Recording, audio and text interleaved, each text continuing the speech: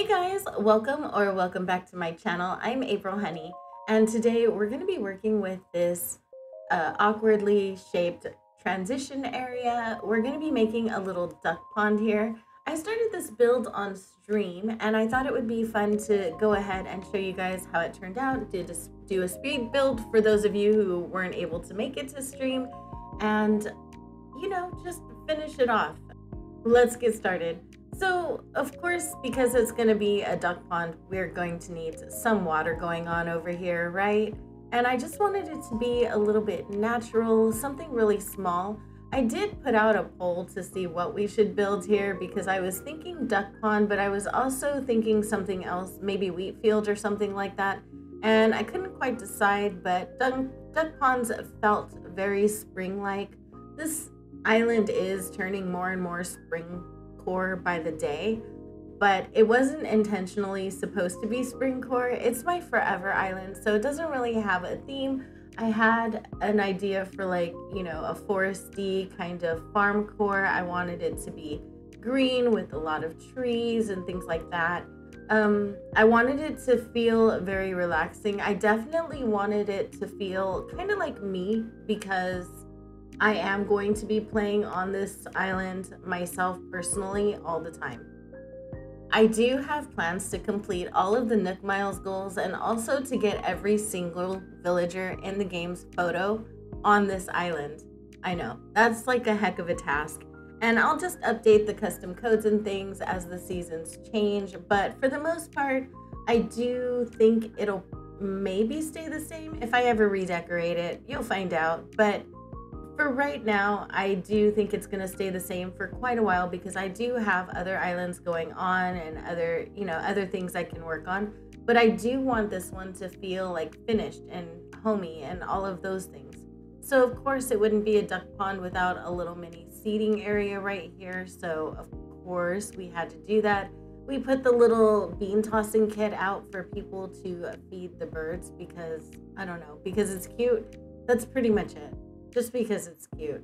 And then I thought, of course, when I go to the park to feed the ducks, I put out bread, or I take bread with me. So that just seemed like a good idea.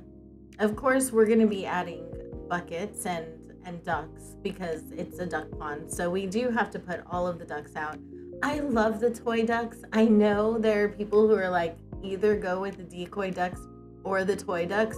I'm pretty much a fan of both, so I figured I would just incorporate both on my own island because it doesn't have to be perfect or have a theme. This is the one island where I'm giving myself a lot of leeway to do things that I wouldn't normally do on another island. So normally I would only use one kind of duck and I wouldn't use both kinds on this island. I kind of want to use both. I love them both, so I want to use them both. On other islands, there are colors that I don't necessarily use all the time, but I'm loving the yellow and the white, so I kind of want to keep that. It's just a lot of me kind of doing whatever I think is going to be good for me at the time. Yeah, so that's pretty much what I'm doing here. I realized I downloaded 2 of the wrong pieces of this path, or I changed it out and didn't bother to change out 2 pieces. So I had to go hunting down the custom code that I saved this under. I have 30 creator codes, you guys. It's a little bit ridiculous and kind of embarrassing. But I have a lot of creator codes, and I went to try and find the creator code for the path that I'm using, and I ended up having to go through a lot, probably more than I care to admit. It was definitely a lot though. But we did find it, and I was able to continue working with this path.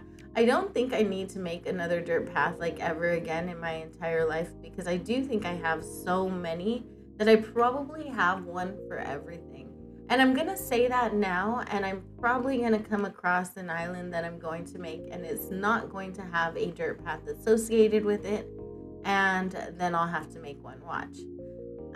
Because that's the nature of the beast, right? So now we are talking to future me, who we let it go for a little while. I went and got Roscoe. Basically, someone had Roscoe up for adoption in the community and no one was adopting him. And we all kind of felt bad. So we set aside the builds and went to go try to kick a villager out, which took an hour. It took an hour to get a villager off my island. And then I didn't even get him off like the legit way. I kind of magicked him off for the sake of ending the stream, because we were like 4.5 hours in and I was getting tired. So we magicked a villager off. I did move this island back to a vanilla switch after that, because I realized how easy it is to use the spicy software if I have access to it. So we ended up moving this island back to like a normal switch. Anyways, that being said, we spent forever trying to kick a villager off the island, and I thought it was going to be an easy thing to do. I was wrong, but we did end up getting Roscoe and inviting him to the island. So now he is a member of the island. I'm not sure when I get his photo if I'm going to want to get rid of him after everything I went through to be able to adopt him. So we'll see how I feel after I get his photo. He is a sweetheart. I love Roscoe. I know he's either hit or miss, and I know people either love him or they're terrified of him. I personally love him. I think he's just the sweetest little horse, and I don't know. I love a good cranky, right? The crankies' personalities are just the best. They're so cute. So he might have a permanent home here. I have no idea. I know aesthetically he's probably not the cutest villager that ever existed, but I'm also okay with that. Like, they don't always have to be the cutest, right? They just have to have that certain something about them that you love. And that is good enough, and it's perfect. So we're just putting some finishing touches over here, just adding some wheat fields and putting in a bunch of nature, which is pretty much everything that I love. I'm gonna stick a little path over here to the giant isopod because I like him. I feel like those have a lot of personality. So I went ahead and I stuck him next to the pond because, you know, he's in a bucket, basically. That was the reason. And his bucket matched my island. But he's also pretty cool and I like him. He has a lot of personality. He's just fun. So we're gonna add like just the finishing trees, and we are just about done. I'm gonna time travel because this is not I need some things to grow in. I need to stunt some trees, all of those things, and we're done. Hopefully you guys enjoyed it. I really do love this build, so hopefully you guys like it.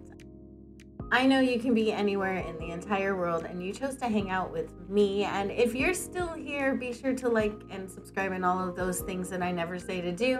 Have an amazing day. I'll see you next time. Bye.